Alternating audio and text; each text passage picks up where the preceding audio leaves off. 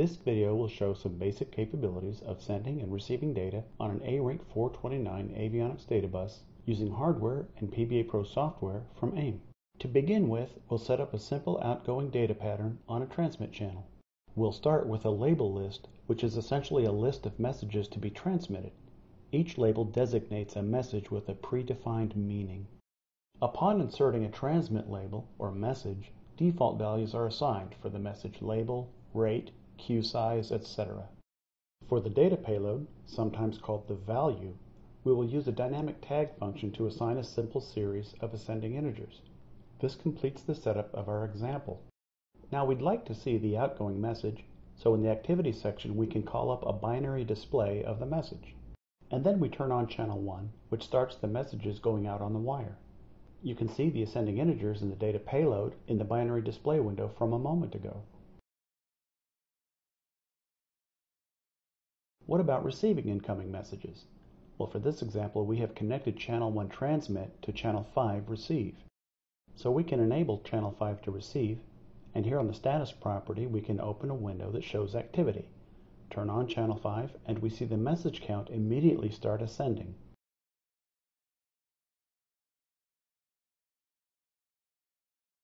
Navigating to capture, activity, and label 0 allows us to view the binary display of incoming data. You can see that the data received on channel 5 matches the data going out on channel 1.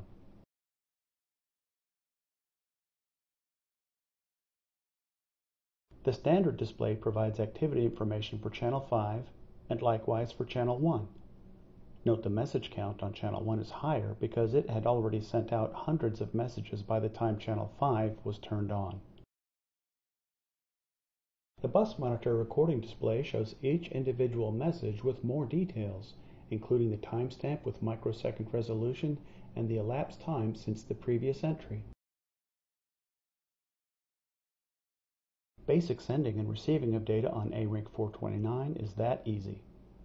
Let's have a look at a slightly more involved example in which we use the PBA.pro database manager to interpret the raw binary data.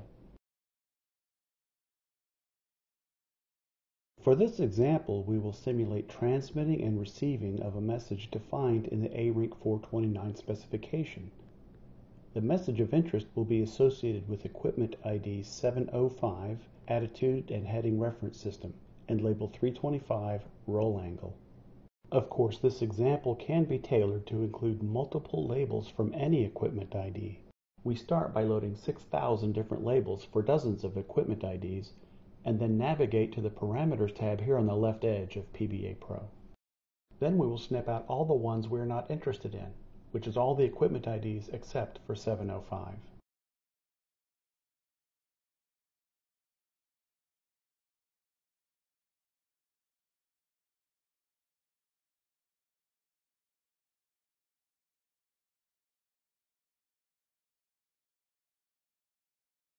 Once that is done, we can open up equipment ID 705 and snip out all the labels except for 325 roll angle. Conceptually, the database is comprised of stream IDs, each of which usually represents one equipment ID. The 705 attitude and heading reference system was assigned to stream ID 5. But the stream ID can be any number since the identification is just an abstract number. For instance, we can change it to 17. Similar to the database concept of stream IDs, which map to equipment IDs, there are database channel IDs, which map to physical ARINC 429 channels. As before, the channel IDs are abstract identifying numbers and they are not required to match the physical channel number. The label 325 roll angle is part of channel ID 1, but we could change that ID to say 42. And later we'll see how the database channel ID 42 can be mapped to any physical ARINC 429 channel. Okay, we've deleted thousands of unwanted label IDs and equipment IDs, and also made a couple of edits. We should save the database as depicted here.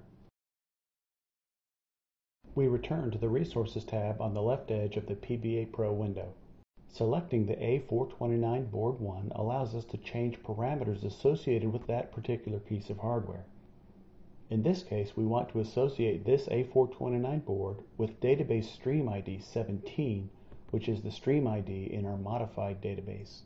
Now we set up channel 1 to be a transmitter, as we did in the previous example, and also we changed the database channel ID to 42, thus associating physical channel 1 with database channel ID 42. And on the context menu for physical channel 1, we choose Sync with Parameters to bind it with database channel ID 42. Expanding under the Send and Setup icons shows how we now have roll angle, label 325, assigned to channel 1. What this means is that any data bits going out on channel 1 will be interpreted by PBA.pro in accordance with the database entry for roll angle, label 325. We can open an assign window and drag all the roll angle parameters into it. Each subfield of label 325 is interpreted based on the database definitions, so the SSM bits can easily be adjusted from failure warning to normal operation. The roll angle itself can be assigned a formula that is a little more interesting than the ascending integers of the previous example. Using the f of x operator, we can type in a formula. In this case, it'll be data in the shape of a sine wave. We click to start the assign window and the roll angle begins updating according to the formula we just typed in, while the database maps the floating point number, the roll angle, to the bits in the label 325 message. The transmit activity binary display shows the outgoing message.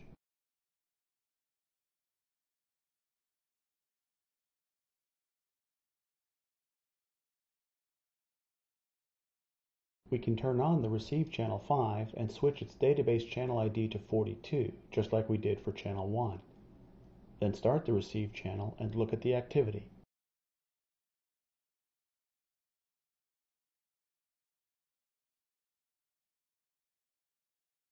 In this case, we want to see a plot of the incoming data.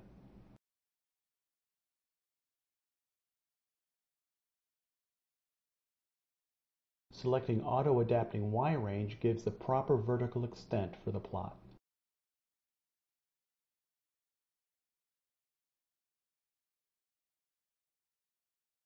As before, the recording display of the bus monitor function shows a summary of everything that is going on.